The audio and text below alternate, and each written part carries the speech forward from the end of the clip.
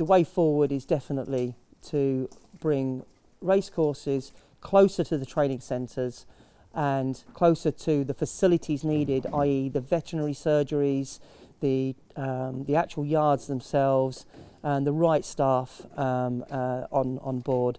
And having one at Newmarket would be superb. Well, obviously I was very disappointed being a jumping trainer because it's a Grade 1 track, wonderful ground there, and obviously it's got great tradition of jump racing there.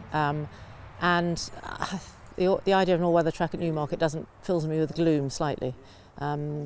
We've got Chelmsford nearby, and I think Kempton's a good all-weather track, so it seems a shame to lose that.